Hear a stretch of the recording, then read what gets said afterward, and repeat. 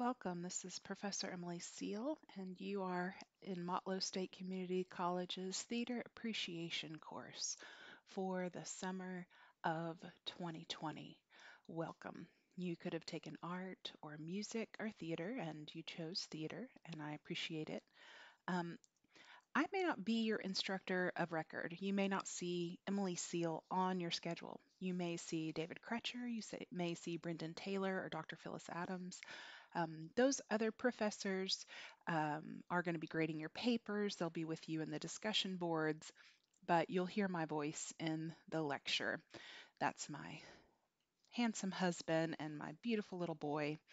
His name is Elliot, and he is 5. So, what does that MFA after my name mean? A little alphabet soup. That's a Master of Fine Arts in Theater Performance. So, my background is acting. Um, I am hiking there on Swanee Mountain. I'm from Cowan, which is at the foot of Swanee Mountain, Franklin County girl. For those of you who are not uh, familiar with the sort of landscape of Tennessee, I've taught at the Smyrna site. I've also taught at the Moore County site. And of course, in the summer of 2020, we're all teaching online and taking classes online, unfortunately. It is a weird time for theater. There's a picture of Times Square, relatively empty. If you've ever been to Times Square, you know it's usually bustling with lots of tourists and all different kinds of languages, and the marquees are blinking and advertising all different kinds of shows. But right now, Broadway is shut down, and New York City is one of the hardest hit by this virus. So usually, what the state curriculum is for theater appreciation or introduction to theater is that you watch a live production critique, and then critique it. So we would have a field trip and go to the Tennessee Performing Arts Center and watch a musical together, and you would write a critique over it. Obviously, the theaters are closed right now. It's not by any stretch of the imagination the first time that theaters have been closed. William Shakespeare wrote some of his best sonnets and plays while the plague was going on and everything was shut down and quarantined for that. So I don't mean to make it sound like the first time that this has ever happened or that it's unprecedented. I have a picture of Into the Woods there because Stephen Sondheim was in New York City during the AIDS crisis when a huge epidemic took out a lot of the people that he knew and loved. And Into the Woods, if you've never seen it before, is a fabulous play. In the first half, they kind of live happily ever after. If you do the junior version with kids, you know the first half is where it ends. Then the second half opens, and a giant has come down and killed a lot of people. And so it's sort of the second half of the play is about what do we do when all these people are dying and we're thrust into a new reality. And we're sort of wandering through the woods. It's been a musical that's meant a lot to me over the last couple weeks as I've sort of psychologically dealt with um, very uncertain times. So instead of going to see a live production, you will be watching a Broadway HD production, a pre recorded Broadway performance. And I don't know about you, but I've been going to church digitally. You know, my pastor has been wonderful to record all of the services, and it's just not the same. Let's be real. It's not the same. It's nice to see something familiar. It's nice that my pastor and my other minister are going to such great efforts to record. I tried to watch a concert that was in support of the World Health Organization the other day, and there was no audience. I watched Stephen Colbert, or I tried to, and once again, without that live audience, it's just a different experience and not a good one, in my opinion. So I mourn the fact that you're not going to be able to watch a live production, and I don't mean to speak that. Maybe by the time this all fleshes out in the next couple months, you'll be able to see a live show. It'll probably have to be an improv show though, because the theaters are not rehearsing. Um, but anyway, I digress. If I recorded most of these last summer, most of these lectures. So you may hear in the lecture me refer to the live production critique, and now that's not going to be a live production critique, it's just going to be a production critique now. You may also hear me reference the final exam, which was a cumulative over all of the semester, and it was proctored on ground, which means that you went into the testing center and you were proctored. Well, right now the testing centers are closed, so I am waiving for this summer the final exam. So if you hear me reference the final exam, I apologize. I recorded all of these lectures last summer, and that's why it has outdated references in it. And like many of you, not many, I don't know how many of you, but I have my child at home, and recording these lectures with him in tow is not uh, as easy being productive at all. I don't know about you, but my brain just isn't working as well. So I know we just met, but I'm sharing a lot of myself with you. Welcome to the class. So this welcome video is partially laying out what each module or what kind of the expectations for the course is, trying to give you all of that. But I do want to take just a moment to say, please make sure that you're prioritizing your study time. Please make sure that you look over the syllabus and see the way that I do things.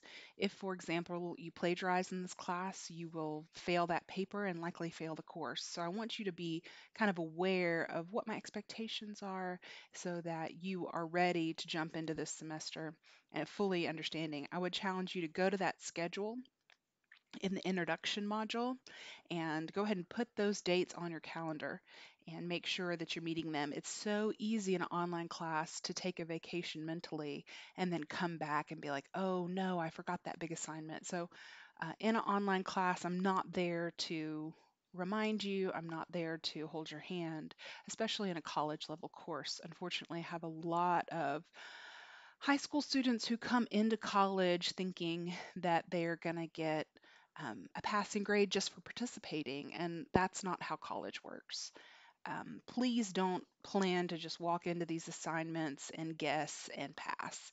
I have so many students who are so deeply disappointed at the end of the semester. Um, we expect you to write eloquently. We expect your discussion board reflections to be thoughtful. Please don't just try to um, coast your way through the class because the semester can go very quickly, especially in the summer, and we have very little room for error or makeup in the summer. If you get behind, it's very easy to fall off completely. So before you go buy this Theater the Lively Art, double check online and make sure that it's not available for free, because some of these textbook companies have their resources free right now as a sort of goodwill gesture during the pandemic. The other required book is just a small play text, which is The Piano Lesson by August Wilson. There's also a movie version of it online, but you are going to want a hard copy because you have to cite act and scene numbers. It's not an expensive book. I think mine was $10 used. So make sure, and as far as the piano lesson, it can be any edition. Um, as far as the 10th edition of the Lively Art, if you can find it cheaper in an older edition, that's fine by me. Of course, the chapters may be rearranged or something like that. You'll have to work out for yourself. But I understand the frustration with expensive textbooks, and um, this is an online environment, so if you can work it out for yourself, then that is no skin off my back. So just a little warning about me, if you are in my section of theater, one of my pet peeves is when people come to me and they say, I'm not creative, or I'm not an artist, or I can't draw. Um, it makes me sad for a couple reasons. Part of what we say when you get out of college is that you're a creative problem solver. College, a liberal arts education especially, is just an opportunity for us to make sure that you can solve problems creatively and that whatever comes your way, you can think critically enough to get at the root of the problem and fix it, right? And part of that is creativity. And creativity is just like lifting weights. Now, there are some people who are born with natural talents. There are some people who are born with original minds. But that doesn't mean that just because you weren't born with it that you can't work at it. So, and I have students come to me and tell me a story of their art teacher who shamed them publicly in front of everybody, or a dance teacher who mocked them. And I hate to hear those stories. I'm not here to ridicule you. I know that creativity and art takes a certain amount of vulnerability. When you write your own story, or when you draw your own picture, you're sharing yourself with me, and I appreciate that. And I'm not here to criticize you. Um, but I do want to see you try to be creative, because in these times of the pandemic, especially, we need problem solvers. We need people who can think creatively. So I am going to continue to challenge you that way. So, um, what are you in for? Like I said, we used to have a final exam, but we don't.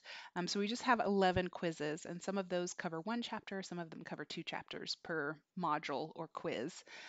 And for each quiz, I'll have a terms and concepts to know. That's a place where you can go and get those terms, and then as you're listening to the lecture, you can write down, what the definitions of those terms are, what are the concepts as they relate to what I'm testing you over. So that's my little sort of tip or trick to prepare for the quiz. Look at those terms to know. It's going to be a huge nod, because of course we don't cover everything that's in the textbook. This is by no means an expansive survey of all of the theater that ever existed, because that is too much to count, too much to know. So during each one of those modules, each time you have to take a quiz, I'll also ask you to reflect on the content in a discussion board environment. And that's going to be assessed um, through your participation grade. And I leave those discussion questions open all semester long. I don't have an end date for those, because I do want to encourage you to keep talking and keep um, discussing with each other.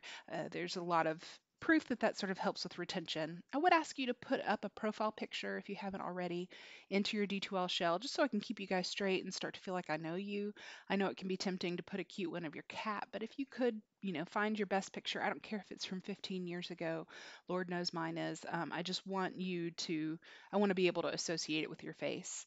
I One of my favorite things is when I'm advising, I'll have a student come in and say, "Oh, I had you for your online class." And I can finally put a face with the digital picture, but I want to get to know you. I want to feel like I know you as a student, which is an obstacle in these online classes, let's be honest.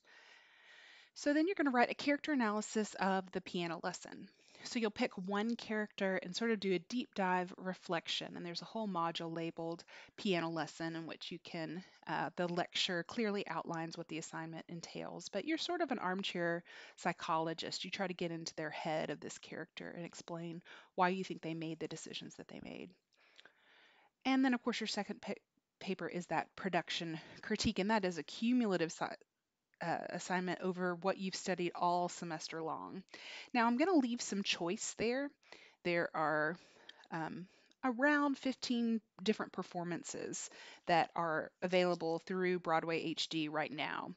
A lot of you will probably pick Romeo and Juliet just because you're familiar with it. It's Shakespeare, it's something you know, and that's fine.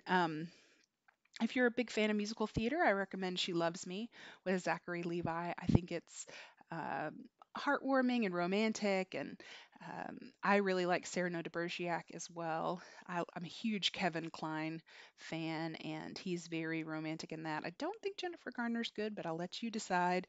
I'm not thinking she's a bad actor. In most cases, I just don't really like her depiction in that role. Um, Anyway, that's another classic. Cyrano de Bergerac is also dated language like Romeo and Juliet.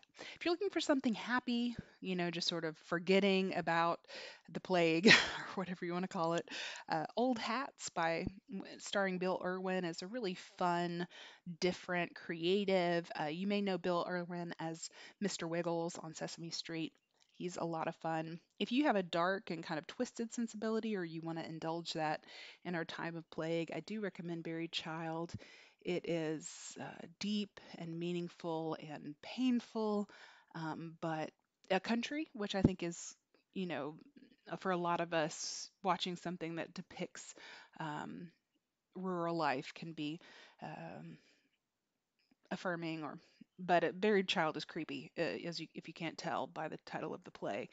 Buried Child is creepy, but it's a beautiful piece of American poetry. And I think if you don't like musicals, if you don't like camp, Buried Child might be a good route for you. Disclaimer, I am recording this in April.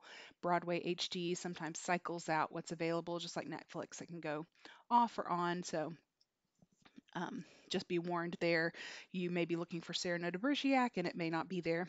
But um, and I just want to remind you that you'll be writing your critique over the performance as it is in Broadway HD. So you may be familiar with Romeo and Juliet, the film version with Leonardo DiCaprio, but we're not critiquing a film. We're going to try to critique a recorded Broadway performance, right? Once again, totally bummed out about this. It's not the same, right? Watching a video of church is not the same as being at church. Watching a video of Broadway is not the same as being in the theater and smelling the sights and watching the huge spectacle of it. It's just lame. I'll be honest with you. I think it's lame. And by all means, if the theaters reopen and you can watch a live theater production and write a live theater production critique, I'll be happy to revise that assignment. But for now, we just gonna make do, right? Country people, we're hunkered down. We gonna make do. I don't mean to say that. I know some of you are living in Murfreesboro and Antioch and other places that are not rural, but okay, so costume rendering. This is a creative assignment. It is where you take the Wizard of Oz and reset it in a different time. There are instructions for that in the module that relates to it. But just to be on, if you look in assessments and assignments, you'll see those two papers and then that costume rendering assignment, which is a fun sort of add on. And I hope that you will enjoy that creative challenge because, like I said, I want you to be a thinker and problem solver. In my online class, I'm not able to sort of have as many opportunities for creativity, I think, as I do in my on ground class. I really enjoy this being much more of a hands on um, assignments and hands on creative problem solving, playful environment, but I'm working with what we can in the online environment. Jazz hands. I love musical theater. I save musical theater for the very end because I do know that not everybody shares my affinity for musical theater. So, not that I don't talk about musical theater along the way, but the final module is about Broadway and musical theater, and I kind of try to save it for that. So, where should I start? Start with those terms to know, then go through and read the chapters in the textbook as it relates to the terms, and I will sometimes assess you over a term that's not in the lecture, but is in that terms to know it's in the textbook. Part of that is just making sure you're reading. Reading really is the key to success in college. And that's not always helpful. It's kind of like saying, the way to lose weight is to eat your vegetables. A lot of people don't want to hear that if you read, you'll do well in college, but it's really one of to me, the clear truths. So then, like I said, you'll watch the videos and the lectures. I try to include clips from plays, clips from, it's a very visual art form, theater is. And so I think that those clips can help elucidate what we're talking about. And some chapters are more clip heavy than others. So the genre chapter, I try to give you clips from every genre. In the Asian theater chapter, I try to give you clips of every type of Asian theater that you may not be familiar with otherwise. So sometimes you'll have no clips to watch, other times you might have 10 clips to watch, and they're not long. It's just a way of me, um, it's a way for me to introduce you to the text. Probably the longest clip chapter is the history because there's this great PBS resource with uh, little videos describing different times in theater history that I think are really useful. So the theater history, and by that time it's towards the end of the semester, I get the feeling that you guys are sick of my voice by then. So that's another reason why I kind of create that theater history to be more based on outside resource. So then, like I said, after you've read the couple chapters or the chapter that is going to be assessed, there's a discussion board for a time for reflection for you guys to talk amongst yourselves, right? And I do think that that's a valuable time for you to bond with each other and teach each other. Sometimes you guys can explain it to each other in a way that I, as someone who understands the content more deeply, I can't necessarily summarize it the way sometimes you guys can summarize it to each other. So I appreciate that when you guys can teach each other and reflect on it in a meaningful way, apply it in a real world circumstance. Theater is a very hands on, real world skilled based environment. So I really appreciate when you guys can process that information and then reflect on it in the discussion in a real world way. So, like I said, there's the two papers, and then there's that rendering activity. So, always be looking in the discussion and on the schedule to make sure that those don't sneak up on you in an online environment. It's much easier for those papers and other things. The papers are basically due at midterm and finals. So, hopefully that helps you. I would once again, I'd start with those terms in the checklist, and then I would go back to it at the end before I take the assessment. I would look at those terms in that checklist and then take the quiz. So um, that's my advice on such things. So I do teach theater, but I also teach communication. And there is this thing that happens. A lot of us have probably run into an internet troll in our lives, but even for the kindest of souls, being in an online environment has a disconnect. Physiologically, we're not meant to communicate this way. It's a lot easier for us to do in communication theory what's called firing in an online environment. For you to be rude to me in an email, for you to be rude to someone else in a discussion, for you to misunderstand what somebody's saying. So I just want to challenge you that this is an academic environment. I want you to model professionalism in the way that you speak and type. So please read, double check your email to make sure that the tone is appropriate. Double check your discussion post to make sure that it couldn't be misunderstood in as far as it depends on you. Because it is very easy in this stilted form of communication for us to misunderstand each other. So um, please know that if I message you and say, hey, your grammar in the discussion post is not academically sound, can you please rewrite it to model good academic writing for the class? Please don't take that personally. I know it can be weird to sort of shift between Facebook and Instagram or Twitter and then go into your online class with the same sort of jargon or casualness, but I am going to ask you to model academic writing because for some people it's not a struggle, but for others it is. And so we want to make sure just to keep our standards high. And I will say that it's kind of hard with piano lesson because the people do speak in slang, but then you're writing in a way that's not slang. So I apologize for that code switching too, communication theory wise. Um, I've worked very hard on this class. I built it from the ground up. I've been teaching it for a while now. I'm very proud of it. But that said, if there are broken links, if there are problems, please contact your instructor and have them contact me as soon as possible so that we can fix it and make it right. This is not some big impersonal textbook company class. This is something that I've put together carefully and I'm very proud of it, but we want to keep the quality up.